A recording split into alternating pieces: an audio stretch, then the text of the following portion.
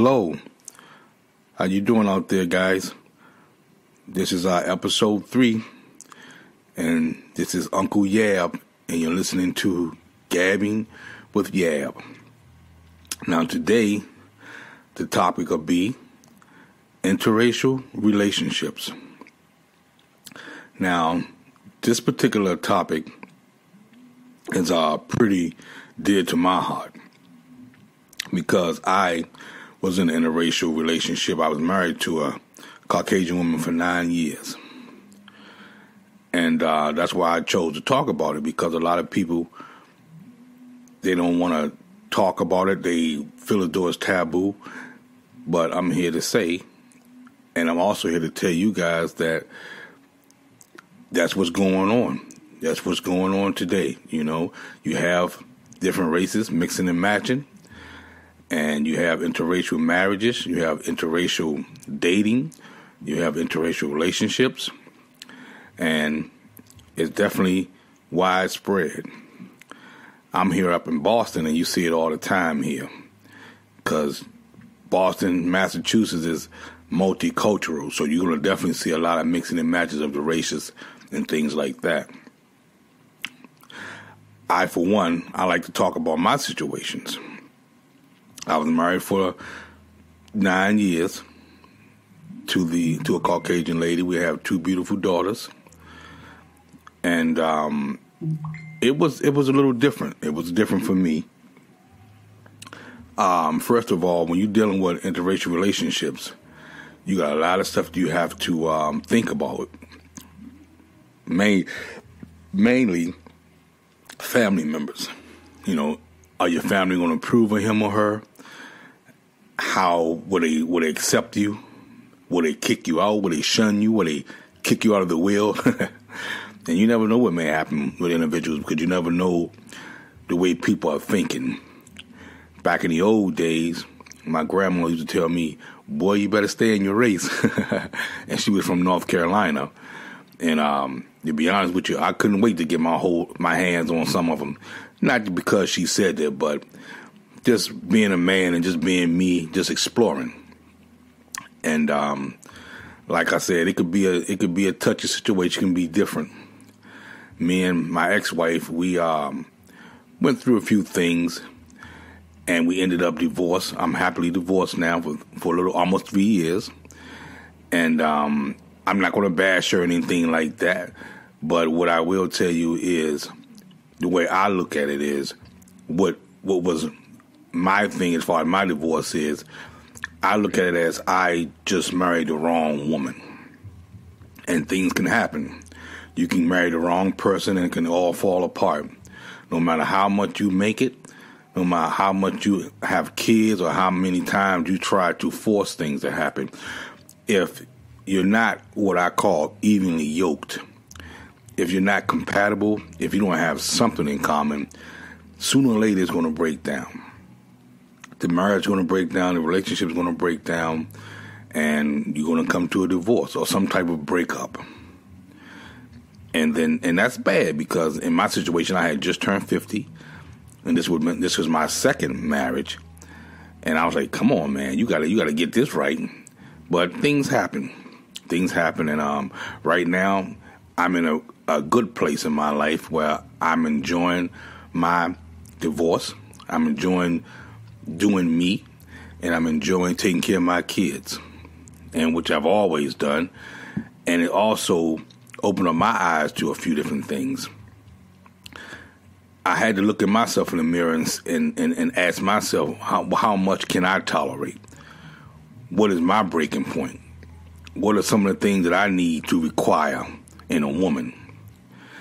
And the things that I always thought that I was good about or thought that I wanted in a woman, this young lady didn't have.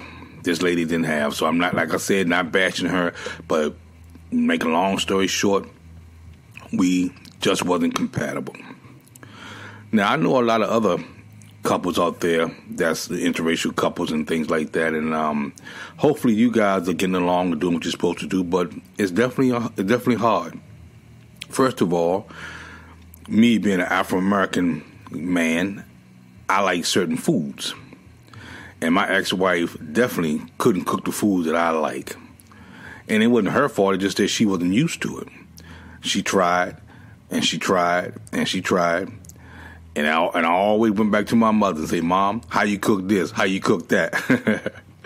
But it's hard because now you have to, that wife or that lady that you're dealing with that's not your ethnicity has to make sure she can please you or make sure she puts a smile on your face. And it goes both ways. The male have to do the same thing. And I'm not saying conform, but I am saying that we should be able to come to an agreement.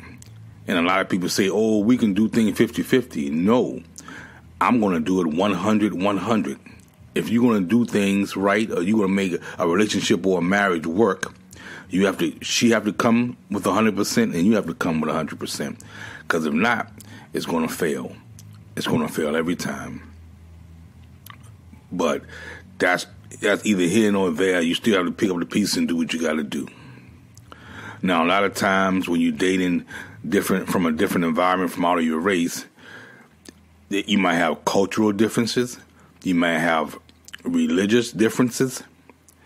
And you just might have family members that just don't like it or just can't see it. So you got to deal with a lot of different things. Just remember, it's 2019, and everybody's doing everything. And I'm not to say just because it's 2019, you go do what you got to do and do what you think is right. But just remember this: when you're dealing with any woman or any man, whether he or she is red, green, blue, or brown, he is a man first and she is a woman first before she's a white woman, Caucasian woman, black man, white man, Puerto Rican woman. There are men and there are a woman first.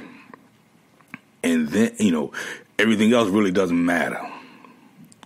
But what does matter is how that person treats you, how that person makes you feel, and if he or she loves you unconditionally, not just for the time being, or all of a sudden he or she gets tired of you, because a marriage is a matrimony. You know what they say, to death do us part. So you got to put that in consideration. And not only that, you have to have some type of camaraderie there. It has to be some type of percentage of what you can tolerate, and that's with any marriage, interracial or not. It's a lot of interaction. It's a lot of talking. It's a lot of discussing. It's a lot of soul searching. It's a lot of crying, and you have to come to a conclusion. What can you tolerate? What can you be able to stand in he or she? After that, or during that time, you have kids. Kids coming into the relationship, and a lot of time kids can make a relationship sour. Not to say kids are not good or anything like that, but a lot of times when parents or when couples have kids, a lot of the things that they are dealing with gets put on the back burner. Because of course you got to raise your kids. But I will tell you guys this: married couples, interracial married couples, or whatever, you have to make time for your spouse. Make time for each other. Have what you call an adult night out.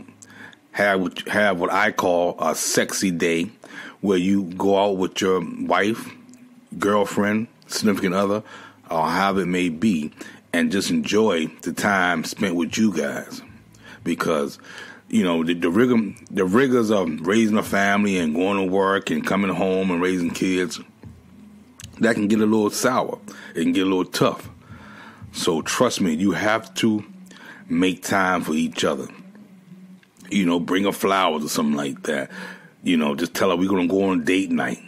Maybe he needs a new towel, some underwear, or just call him and tell him, hey, baby, I'm thinking about you, or something like that. That's always good. And once you do things like that, you putting forth an effort. You putting forth that 100%. But like I said, it's a two-way street. And if you putting 100% into that marriage or to that affair, you need the other person to put in 100%. Because it can't be a one-way street when it comes to a relationship. Both of you have to put in 100% and 100% to make it work. And the biggest thing that I see wrong with different relationships or different couples, communication. You have to talk, people. You have to talk. She can't read your mind. He can't read your mind, ladies. So you got to communicate. I'm not a magician. I don't have a crystal ball. So we got to sit down and figure out what's going on. What's going on at work? Is something bothering you at home? Do you have health problems? Maybe we can work it out together. And with couples of any race, if you guys having problems, sit down and talk. Sit down and work it out. See what's going on. Get it out in the open, and you'll feel a lot better. You'll feel a lot better. A lot of interracial couples, they deal with a lot of different issues. Like I told you, the way people were brought up. I know one thing as far as the religious thing. I was brought up and raised Baptist. My ex-wife was Catholic, and I just wasn't into the Catholic religion. I don't have nothing against it. I just wasn't into it. So, she wasn't an avid Catholic, but she was raised Catholic. So we had our kids Christian in the Catholic church, but after that, we never stepped foot in the church. Not that I didn't want to, but I knew that I wanted to be in a Baptist setting. That's where I was raised, and that's what I wanted to do. And once again, she wasn't for that. And like I said, that's a strain. That can definitely be a strain on a relationship. Or she wasn't willing to say, well, you go ahead and do your thing, I'm going to go ahead and do my thing or whatever. And definitely you have to have support. If you don't have support on both parts, your relationship, your marriage is going to break down. Regardless of what's going on, you need support. Whether it's helping the kids with their schoolwork, whether it's cooking in the kitchen, you may want to help fixing the car. I know some ladies that help you fix a car, and that's cool. If that's cool, as long as she out there getting greasy like you doing, then she's all right. That's a good woman. That's a good woman. So keep her, definitely keep her. But women and men are different. They're really different. They made different. They built different. And I always say it's about love, commitment, and it's definitely about what you can tolerate. If she's a good woman for you, then that's all that matters. Who cares about what your family say? Because at the end of the day, your family ain't sleeping with her. Your family ain't waking up to her. Your family not, doing things that you and her do together. Your family just seeing things from their mind and their perspective, which might not be always the right thing. And you guys know as well as I know, sometimes family members can be hard on you. Sometimes they can help you, sometimes they can hurt you. But God knows I love all my family. But like I said, sometimes family can see things that you can't see. They might not tell you, but at the end of the day or at the end of the relationship, hey, I never did like that woman. She was something else. Okay, now you tell me. But at the end of the day, like I said, you have to make the decision on your own. You can't just have families dictating your relationship. You definitely have to make a decision and come to a conclusion that is this the woman that I want to be for the rest of my life, or just the man that I want to be with the rest of my life? Okay, I'm dealing with certain flaws here, flaws there. But once again, it's what you can tolerate. It's a percentage of you can tolerate with it. You can feel it. If you feel as though you can get over the hump with certain things, or she might get better, or he might get better, then go with it. But if it's something, if you're trying, and that particular person just, can't see the light of day, or just not on the same page as you. And once again, I'll say it. If you guys are not evenly yoked, that's the main thing. then it's not going to work. It's not going to work, you guys. But having somebody is a beautiful thing. You know, right now, you know, I'm doing some dating out there and things like that. And I have a girlfriend, a little over a year now. And once again, I'm in the interracial status. And she's a good person. She's a really good person. Definitely what I'm looking for in a woman. So, but before I found her, I was definitely hard on him. I was definitely saying, hey, I need to do some interviews. I want to make sure she's right for me. I want to make sure her and I can laugh and joke. I want to make sure she likes the same foods that I like. And that's another thing. She got to like the same food. If she don't like seafood or soul food or whatever, you may get away with it with the soul food, because not everybody eats soul food. But if you're a seafood man, you definitely want your significant other to like seafood as well, because it'll make the transition just that much easier. And, you know, a lot of things. She may not parent like you do. You may be a Gestapo, or she may be lenient on the kids. So once again, you got to sit each other down and come to an agreement on how you're going to do things, because if you're pushing and pulling, and if you're not going forward the right way, that's going to be another strain. It's going to be another strain. But I'm all for marriages, regardless if it's interracial or not. It's just that the two I had didn't work out. But, hey, I'm getting better at it. You learn and you grow. And I learned a lot about myself in those two marriages, a lot about myself. And it took me 52 years. But I think I halfway got it right. You know, I think I understand what I want as a, you know, for my partner. And I think I have it in a young lady now. So, you know, we're doing what we're doing. We're letting it go with the flow, like I always say. And who knows? Who knows what may happen? So this is my thing I'm passing on to all you guys out there. If you're in an interracial relationship, always make sure you cross your T's and dot your I's. Make sure that significant person is right for you, because you have to always realize and keep in the back of your head, he or she is coming from a different ethnic background, different views, different values. So if you guys don't have something in common, it's going to be hard. It's really going to be hard. And once again, don't look at he or she as a black man or white woman. She's a woman first. He's a man first. Before the color is a factor in anything. You definitely got to have some love. Definitely got to have some affection. And if you're into the God, into your religion, that has to be one thing too. Both of you guys have to be on one accord with that. You have to believe. If you don't believe, then both of you guys just don't believe. But I don't think you have a person that believes and a person that don't believe. I don't think that's going to work. But that's just my opinion. That's just my opinion from my Uncle Yab. And I'm here just passing on some good information, because I got a lot to say.